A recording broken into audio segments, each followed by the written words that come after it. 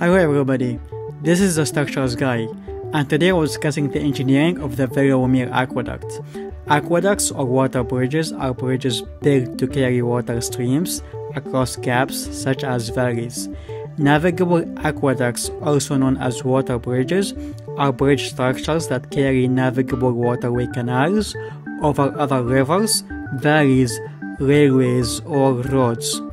If you drive your car under the Veluwemeer Aqueduct, it will pass under an orange bridge, which you might think is built for cars or trains.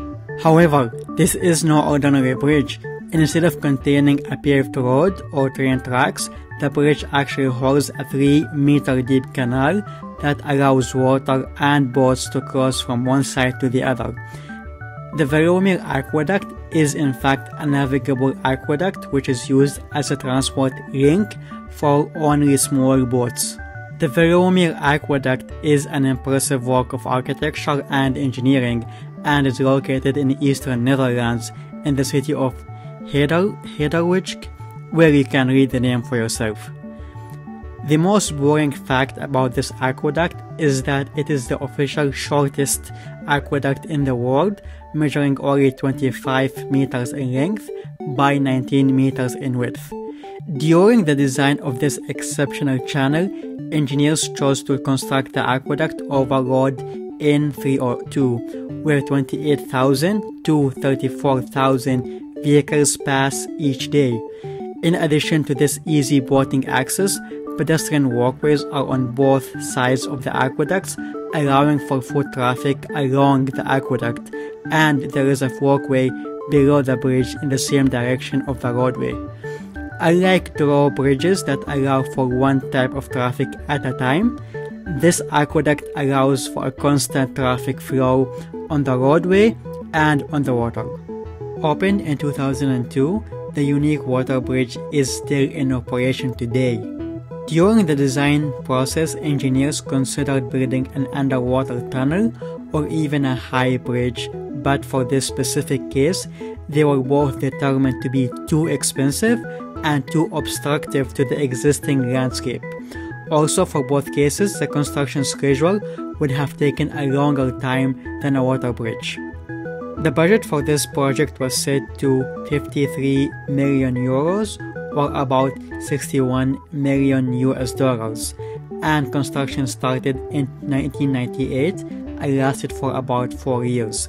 As for the engineering of this project, anchored steel sheet piling was used to hold back the sediment from the roadway to allow it to dip below the waterline. This is the same process used to construct temporary cofferdams that are used for underwater construction projects, but in this case, the sheet piling is permanent. After that, the roadway was constructed and then the bridge deck and the framework poured with 4 spans of concrete stretching 27 meters. The bridge deck is made of pre-stressed concrete, which allow the concrete beams in the bridge deck to hold high loads of not only compression but also tension.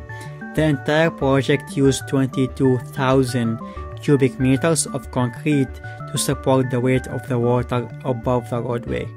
As I was doing my research for this video, I was wondering how the load would transfer when a boat traveled over the water bridge.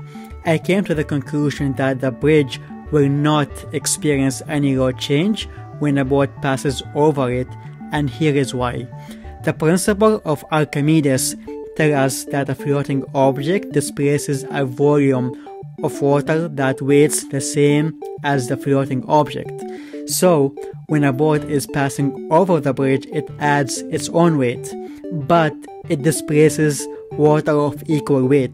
That water would then flow out to the ocean, given that the water bridge is open-ended, and thus the dead weight the bridge structure will experience is exactly the same if there was a boat on top of the bridge or not.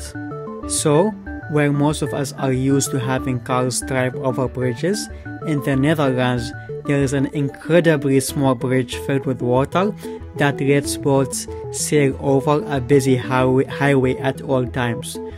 Also, as a fun fact, the roadway passing under the Veluwemeer Aqueduct serves to connect the mainland of Netherlands to the largest artificial island in the world, with a total size or a total area of 970 square kilometers. I hope you enjoyed this video. I learned something from it. See you next time.